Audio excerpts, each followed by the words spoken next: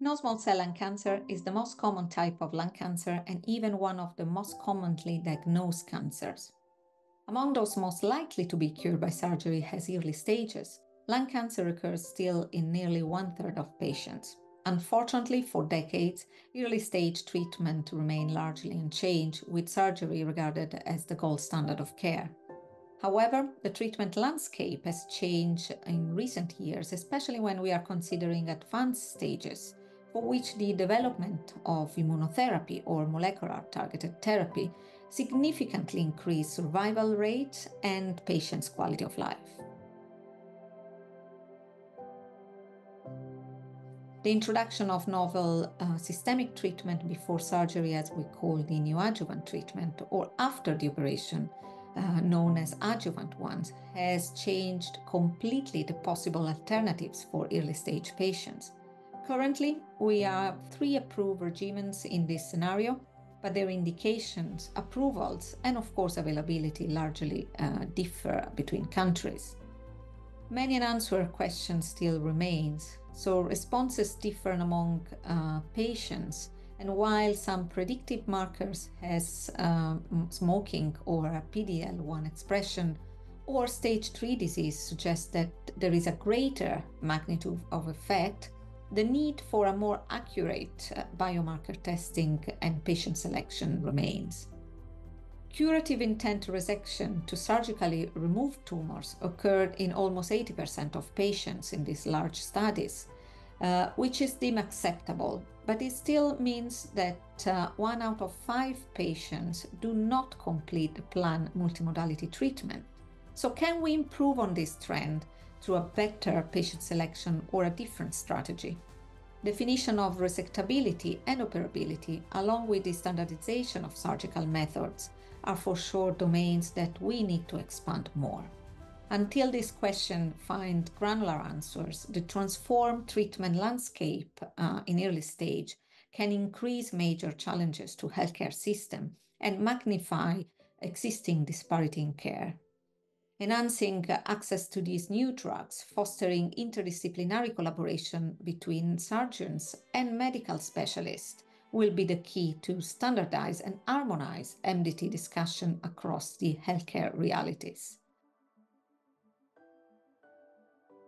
In recent years, we have witnessed a remarkable advancement in the treatment of early-stage non-small cell lung cancer, mainly due to the neoadjuvant and adjuvant immunotherapies and targeted therapies.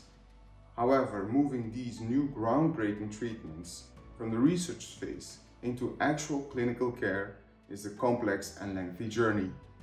Before such groundbreaking treatments can be widely used, they must gain regulatory approval. After regulatory approval has been granted, health technology assessments need to be done. But across Europe, differences in how countries assess and whether or not they approve and reimburse these treatments can lead to unequal access for patients. Our upcoming series in the Lancet Regional Health Europe takes a closer look into these challenges with a specific focus on the European context.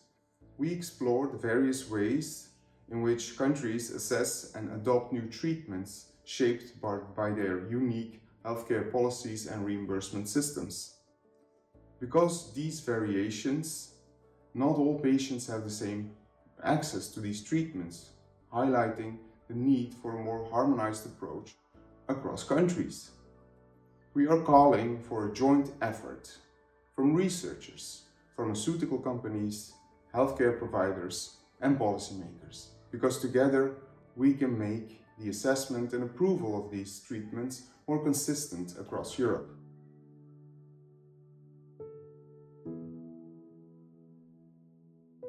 Advanced stage non-small cell lung cancer is an aggressive disease with historically poor survival and 1% or fewer patients surviving 5 years. Much of this has markedly changed in recent years with an increasing acceleration in innovation resulting in an ever-increasing number of new drugs being developed, including targeted therapies, immunotherapies, and antibody-drug conjugates, leading to frequent and major changes in treatment guidelines. So how have new drugs changed routine care? These issues pose regulatory and reimbursement challenges. If drugs are given accelerated regulatory approval by the EMA, but frequency of underlying predictive genotype is very low, randomizing phase 3 trials may be demanded by EMA, but may be difficult to conduct. First, because if phase 2 data indicate marked efficacy of a drug, phase 3 trials could be considered unnecessary and potentially unethical.